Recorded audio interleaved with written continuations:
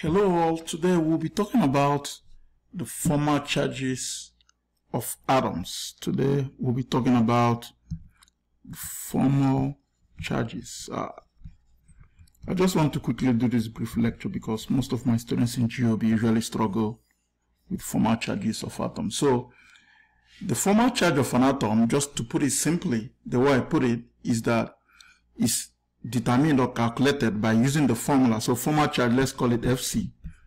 To calculate the formal charge of an atom, Fc, formal charge will be equal to, remember, whenever an atom involves in a bonding, particularly equivalent bonding, they share electrons. That's what equivalent bond simply means, is pair of electrons. So atoms share a bond, and also they can have some bonds too that they don't share, which is, of course, from the respiratory we call the lone pairs. So what we do is that to calculate the formal charge, we determine first the valence electron of that atom. Of course, this is determined by knowing the group in which the atom belongs, minus the sum of the number of dots. Dots, I mean this time is the number of electron dots. I'm not saying a pair, just the number of dots. So what it means, a pair of electron means 2 dots, plus the sum of the dots and the bonds around that particular atom. So the formal charge is with respect to individual atoms. Let's take some examples here. Let me start with an example of a hydronium ion. Hydronium ion, of course, if you draw the Lewis structure, it's going to look this way. This is what you're going to have in drawing the Lewis structure of hydronium ion. Now, one important selling point I need to add is that for you to calculate correctly the formal charge of an atom in a compound of ions, or wherever you find the atom, you must make sure that the atom satisfies the octet rule. Now, if you look at this structure, because I want to find the charges, I didn't put the charge automatically. This is charge, which is the hydronium ion.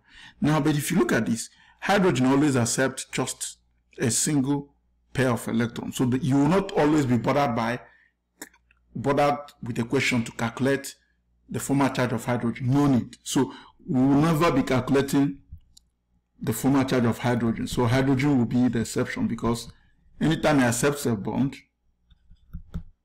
it will always have those 2 electrons to itself. So hydrogen is an exception. So now, in doing the formal charge of hydronium ion, the first thing we need to do is to make sure that all the atoms here satisfy the octet rule. Of course, we know that hydrogen, like I said, is always an exception. Hydrogen, once it has one single bond, it satisfies the octet rule. So we need to worry about our oxygen. Let's look at this oxygen. So if you look at this oxygen now, here, it has how many bonds? Remember, a single bond is equivalent to what? 2 electrons. So let's remember that a single bond, let me just try to make some notes here. A single bond simply means 2 electrons. Double bond means 4 electrons. And then triple bond, of course, remember, means what?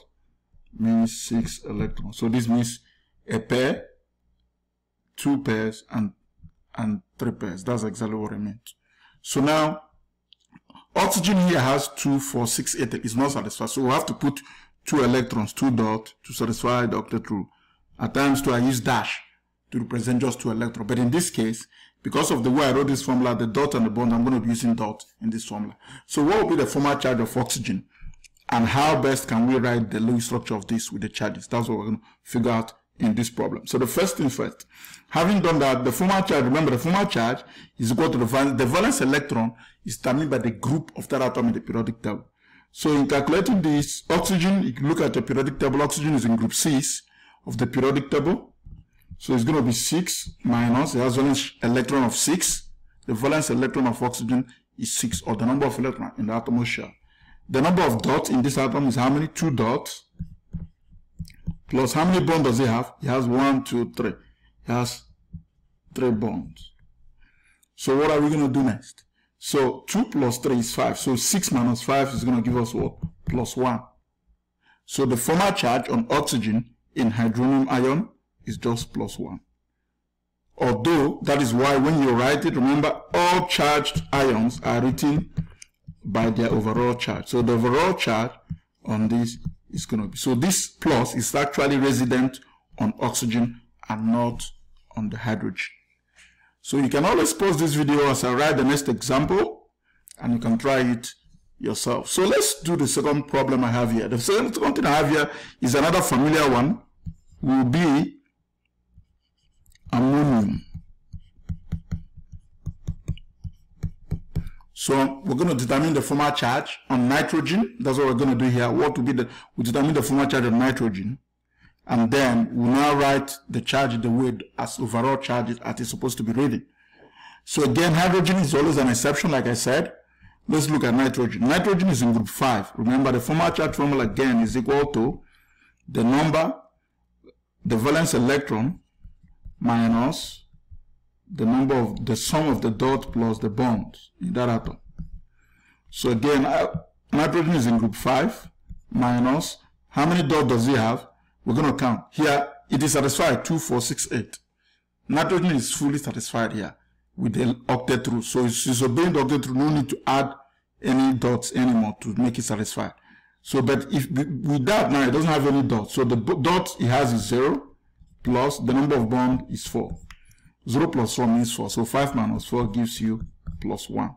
So what that simply means is that the charge on this nitrogen is plus 1. And the best way to write the Lewis structure of ammonium ion is to put the overall charge in the square bracket. All right. Let's do other problems. You know, doing more problems makes you to be competent, particularly in solving chemistry problems. So I'm going to write this problem now, and I'm going to give you a few minutes to try it out yourself. So let's look at a molecule like this.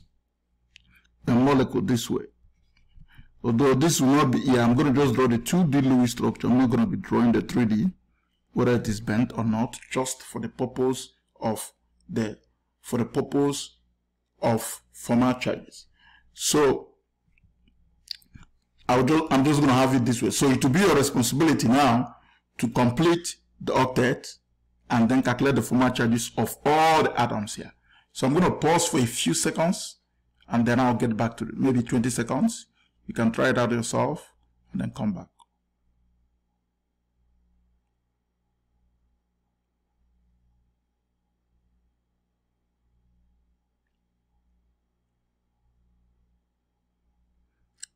Okay, we're back at it. Always feel free at any point in time to pause this video, try out these problems, and come back to check for the answers yourself and for comprehension. So we have, okay, I'm going to use different color. We have 2 oxygens. There is 1 oxygen. There is 2 oxygen here. So I'm going to just label the oxygen so it will be easy for me to identify the ones I'm going to do first. So what I'm going to do, I'm going to do the first oxygen. So for the first oxygen, that's what I'm going to be doing. So for the first oxygen, the first O, the formal charge, remember again, before I do that, I need to make sure that all these atoms satisfy the octet rule. So what do I do? I have to use what? I have to use the dots or the lone pairs to achieve that M. So what am I going to do? This one has 2, 4. So it needs extra 2. So I'm going to put 2 and 2 here. So here there are 8 electrons around this oxygen again. What about this one? This one has only 2. So I'm going to need 3 pairs. 2, 4, and 6 plus this 8. So, and then what about sulfur? Sulfur here is what? 2, 4, 6. So it's going to need another one. Remember, in the typical Vesper model, this bond is going to bend this molecule to be what? A trigonal planar. But we're not talking about that for now. All right. So let's quickly do this problem. Now, the first oxygen, which is the one to the left, what is it going to be? It has formal charge, of course, is again, formal charge is equal to the valence electron minus the sum of the dot plus the bond. So oxygen is in group 6 again. Subtract it by the number of dots. The number of dots here is 1, 2, 3, 4. 4 dots plus, how many electrons do we have here? How many bonds do we have here? 2. 4 plus 2 is 6. And if you say 6 minus 6 will give you 0. This oxygen here have no charge. So no need to put 0. Don't even put 0 at all. It's not customary to do that because it is not. Oxygen always wants to have 2 lone pairs and 2 bonds. And whenever you see hydrogen having 2 lone pairs and 2 bonds, automatically the formal charge is going to be 0. Now let's go to oxygen, the second one. The second oxygen again, oxygen is in group 6. So it will be 6 minus. The number of dots here is 2, 4, 6. 6 plus, how many bonds does it have? 1. So 6 plus 1 is 7. So 6 minus 7 is going to give us -1. So the formal charge on this oxygen atom is -1. And then we now do the sulfur. What about the sulfur? For the sulfur is also in group 6 like oxygen. So it's going to be 6 minus, how many dots does it have? It has 2 dots plus, how many bonds? 1, 2, 3. It has 3 bonds. So it's going to be 6. This is 2 plus 3 is 5. 6 minus 5 is going to give you +1. So here it is going to be +1. Now, something interesting is happening here. If you look at it now, one atom has -1, this one has +1. So -1 plus 1 is going to cancel out and give 0. So the overall structure of this molecule is not going to have any change. So at the end of the day, the structure is good the way it is written. It is good the way it is written. Okay, I think, yeah, it is good the way it is written without having any charge on it, without having any charge on it. And this is actually correct because this is the way we write, this is SO2. Actually, this is sulfur dioxide. All right, we go to the next example. In the next example, let's bring something even more that looks like a little bit of an organic molecule. In the fourth problem here, I'm going to give you something this way. You just have oxygen floating at that point. What do you think? Again, hydrogen is really an exception. It has a complete pair of electrons that it needs. So this oxygen is not satisfied. For us to do that, we have to complete it. So here it's going to take, whenever oxygen has 1 bond, it's going to take 3 lone pairs. That's exactly what it is. So now the formal charge again of this oxygen is going to be, what is it going to be? Oxygen is in group 6 minus, the number of dots you have here is what? 2, 4, 6, 6 dots plus 1 bond. 6 minus, this 6 plus 1 is 7, 6 minus 7 give you -. So here it is also -1 again. That is exactly what that will give you. All right, let's take about 2 more problems again and we should be good for this lecture. This is just a brief lecture. All right, so let's do this one. Let me do this. If I do this, yeah, this is cyanide ion actually. I'm not going to write what the charge is. We're going to try to find the formal charge on both nitrogen and carbon. So what are we going to do first? We make sure that both of those guys satisfy the octet rule. What are we going to do first? Here, carbon is 2, 4, 6. It's not satisfied. We put 2 here and same thing here. Both of them now have 4 pairs of electrons or 8 electrons in total around each of them. So the next thing we do is to, that of carbon. What are we going to do? Carbon is in group 4. Carbon is in group 4. So it's going to be the valence electron of carbon minus the number of dots. How many dots does it have? It has 2 dots plus how many bonds? 1, 2, 3. It has 3 bonds. So this is 2 plus 3 is 5. 4 minus 5 to give us -1. So that means the charge here is negative, or you say -1. It doesn't matter. And then what about nitrogen? Nitrogen here is in group 5. To be 5 minus, it also has 2 dots and 3 bonds like carbon. 5 minus 5 will give you 0. There's no charge. So the overall charge on the cyanide ion is actually resident on carbon.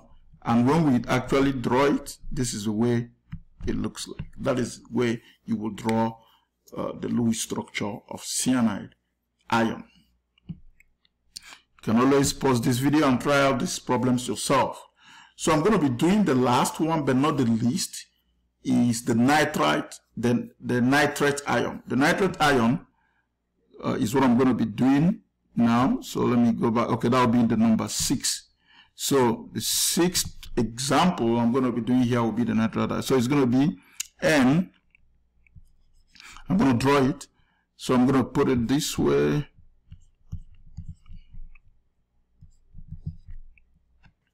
So now we're going to find the formal charge on each of all these atoms. So I have how many oxygens there? I'm going to label them.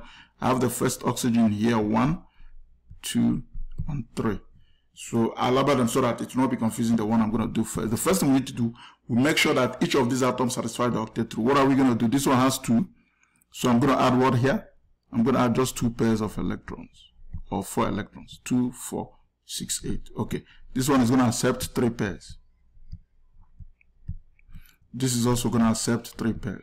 So what this tells you is that the lone pair on oxygen 3 and oxygen 2 is going to be the same thing. Oxygen 2 and 3 is going to be the same thing.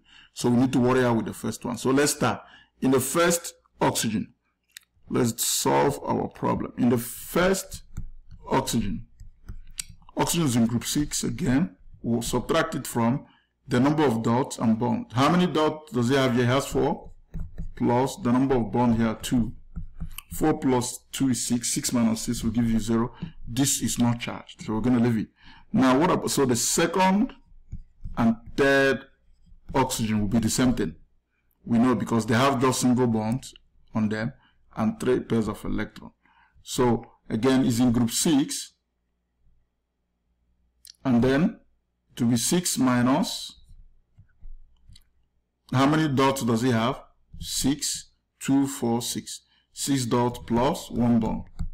So which is 7. 6 minus 7 will give you minus 1. So this guy is going to be just minus 1. This will be minus 1. Or you just say minus if you don't want to put 1. That's okay. It doesn't matter. And then let's do the nitrogen, which is what we're going to be doing last at this point.